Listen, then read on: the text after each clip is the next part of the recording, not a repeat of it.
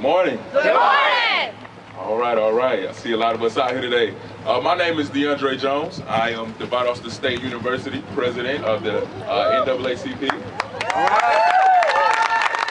Also, I hold a unique position with the state NAACP. I am actually the Southwest District Coordinator for Georgia, Southwest Georgia District Coordinator for the NAACP Youth and College Division. So that means I have a pretty unique sight on this whole South Georgia area. And when I was briefed on this consolidation earlier this year by Lee Touchton and the NAACP of Valdosta Lounge, I thought about it. I said, I've been here before. I'm from Americus, Georgia. They consolidated our schools in Americus, Georgia. I was actually a member of that first class who went through the first 4 years of Americus something kind of high school. So I know what consolidation. I've been through that. I've seen the community go through that. But in Valdosta, this is a unique situation. This is different from Americus, Georgia. We're talking about you all's education here. And first of all, I want to give the kids, y'all give these kids a round of applause for they know what's up.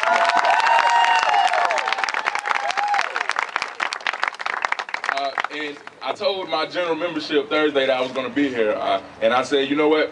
Somebody march for my education, and I don't have a problem with marching for these kids' education today. Yes, sir. And there's another thing. When you're talking about academics, I'm going to go back to academics because I'm glad you brought it up.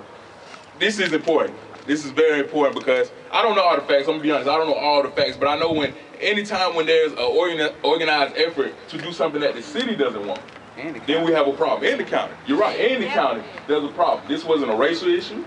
This is not, this is bigger than that. This is bigger than that. So when they called on me to come out here, I said I have to speak. I have to speak for the youth because this is y'all's moment. This is your moment to show up on those polls on November 8th and vote no. Am I right? Yeah. Where we gonna vote? No. Where we gonna vote? No. Where we gonna vote? No. All right. Now, once again, this is very important that you show up to these polls. We can march all day and we can pray all night, but until we show up to those polls on November 8th and we vote, and we vote, what we gonna vote? No. What are we gonna vote? No.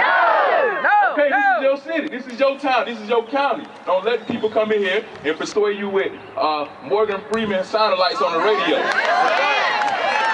Don't let the legacy of MLK be distorted in this community. Don't let them use race to divide us. I see black and white people out here today. Am I wrong?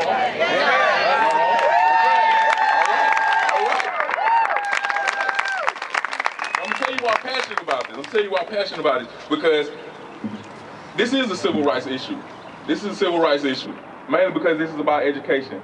And once again, like I said, when you have organized efforts to force a city to do something, any county to do something they don't want to do, that they're not comfortable with doing, there's no plan. I have yet to see a plan from QE about the education or the academics. What will happen to programs like Becca that were established? What will happen when they consolidate these schools? What will happen to programs like Becca? What will happen to our teachers? What will happen to you all's taxes? That's right. So until I see a plan, I'm not convinced. Not right now, I'm not convinced. So most importantly, this vote on November 8th is about you all's charter, am I right? Right. So you make sure you show up to those polls. And kids, I know y'all can't vote. If you're under 18, I know you can't vote. But you all need to push your parents. Remind them. Remind them. Say mom, dad, uncle, grandma, auntie, pastor, teacher. Pastor. Show up to those polls, because we need you. We need you parents, we need you teachers, we need you community leaders. And I'm very glad I was invited here today. But I'm not going to speak too long. I'm not going to speak too long, not at all. But I definitely just want to motivate you all to take back your city. Take back your city. Take back your city.